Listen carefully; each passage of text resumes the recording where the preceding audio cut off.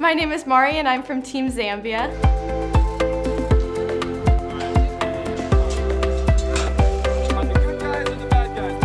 So there was 25 of us and we went to Zambia in Dola base. We basically just built the foundation of a bathroom.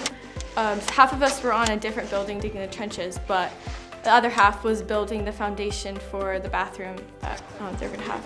Our project probably impacted the base a lot because it was just like a lot of labor that they would have had to do, that we just came in, stepped in and did it. We also, I think we're a good testimony and an encouragement to the base and the people there. Over the summer, we prayed about a lot of things and so many prayers were answered and it was so cool to see. I also realized that like my heart was softening to like the call to missions. It was really cool to see like how my heart changed and how God worked through me. There was a verse that Mr. Steve said to us the other night. He was like, taste and see that the Lord is good.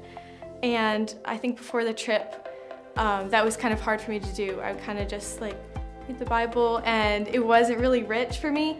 But now over the summer, I've really tasted and seen that the Lord is good in my life and I want to continue that. It just made me feel so much closer to God. Over the trip, I was just feeling so connected. You know, God is part of everything in teen missions. So when you're on the field, like He's just like the center and you just feel so connected and you feel like you can really talk to Him. In my devotions, I was feeling way closer to Him and like I could ask Him questions and I would feel like He answered me on them. And my devotions were just overall really rich. My experience was so good. It definitely built endurance.